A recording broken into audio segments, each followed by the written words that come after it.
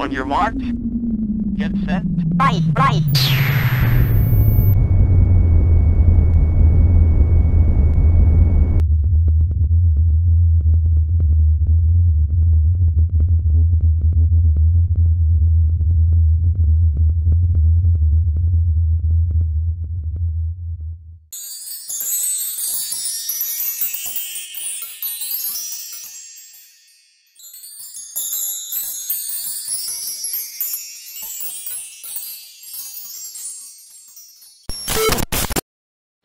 President Reagan has now set in motion a program of research and development for futuristic weapons to defend this country from incoming nuclear missiles. With today's signing of a national security directive, Mr. Reagan confirmed the long-range research he proposed Wednesday night. It will improve communications and control systems that are vital to these strategic forces. Applications discussed in the patents included destroying missiles. Communications, control, and disruption were included. There were some other ideas, both to possibly modify weather and finally to lift a portion of the upper atmosphere further out into space where hopefully it would be able to deflect missile trajectories. Zap incoming missiles, disrupt global communications, and engineer the weather. What does Haarp do?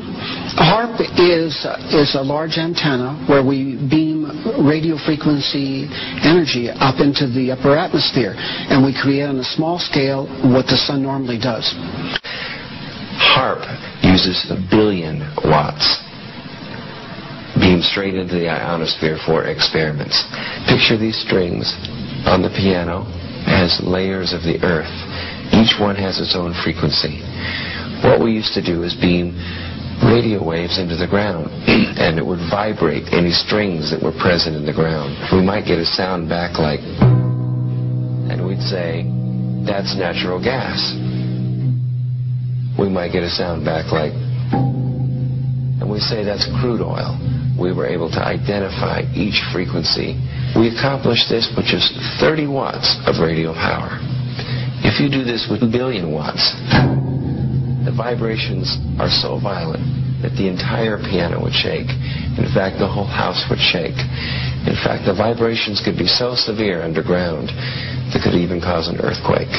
Los Angeles Times on April 21st, you said that you told the Associated Press that the American government has created weather tampering techniques so that the New World Order will be able to starve millions of Americans and control the rest.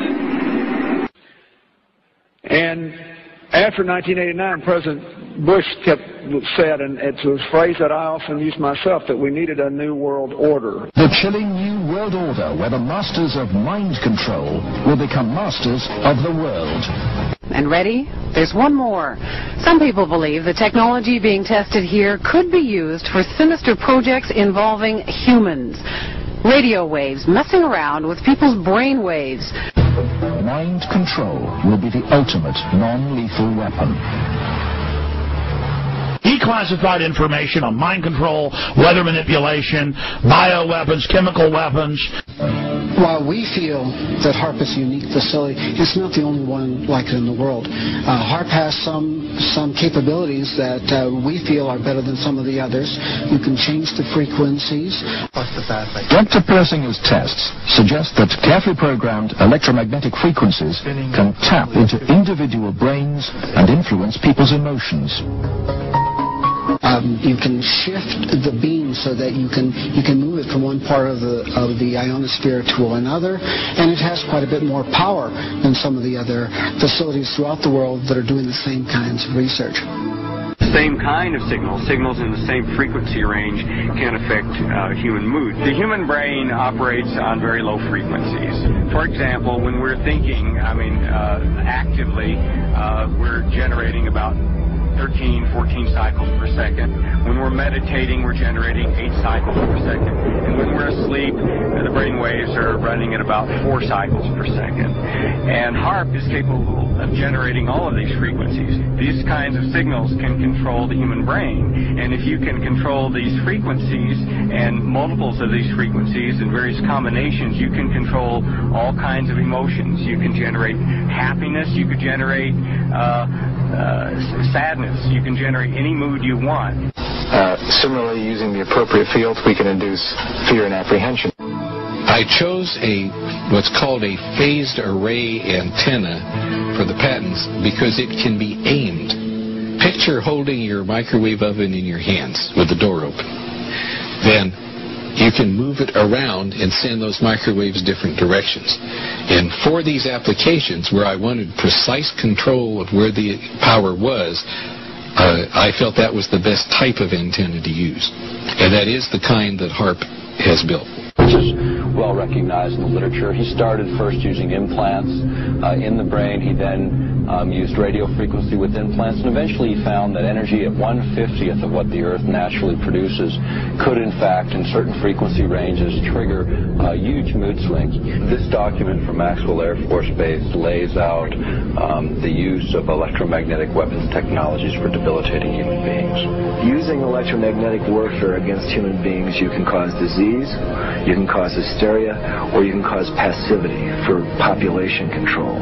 The cognitive processes of the human brain are really quite simple. And if you understand how they work, you can make entire populations think and decide the manner in which you wish. You can get into their minds. Persinger thinks the implications are chillingly real. Suppose you generate a field that produces fear, fundamental fear, in large numbers of people. And then over the television, more traditional ways, you say, the reason we're having this fear is because of this particular group. And now you start to move the population believing in a direction that you wish. To influence 250 million people, the equivalent of the entire population of the United States, may not be that difficult.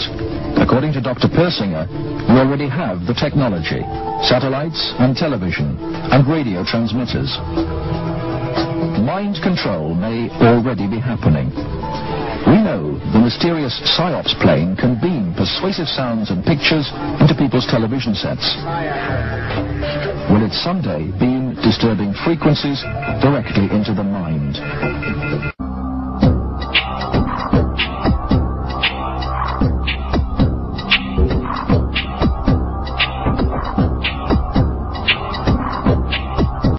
Psychological warriors are bringing cutting-edge technology to a more insidious weapon: propaganda.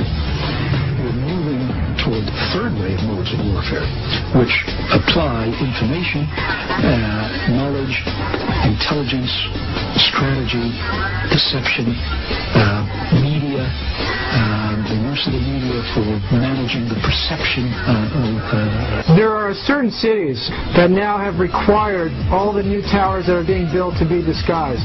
Andrew Messing is the president of Larson Camouflage, a company that builds cell phone towers in a wide variety of disguises, from palm trees to water towers to flagpoles. This is one of our saguaro cacti that's going up to the Phoenix area, and the antennas are concealed inside. They're extremely realistic. People drive by them all the time and they think they're real cacti. Cell antennas are also being hidden inside all kinds of architecture, like clock towers and fake chimneys. Any cell phone, yours included, can be pinpointed, even if you never make a call. Cell phone users beware, Big Brother may be listening. The Federal Bureau of Investigation can now hear everything you say, even when the cell phone is turned off. I know it sounds kind of out there, but using your phone's tracking device, authorities can now activate the microphone inside the dreaded thing, allowing them to eavesdrop on you and your conversations. We can go one stage further if you like. We can put them inside the brain. Here are human nerve cells growing onto the surface of an RFID type chip. Human brain cells don't need to be taught to do this. They are genetically programmed to work with computers. In fact, they love computers. Here's an example. Here is a chip. There's the chip. You put the brain tissue on and it organizes itself. The brain cells work their way in and they start communicating with each other and with the brain of the PC. Have you ever really put enough electrodes into the brain to understand these signals in a meaningful way? In your time, no. In my time, yes. You begin to lose your individuality. You will be evolving into a rather different social entity.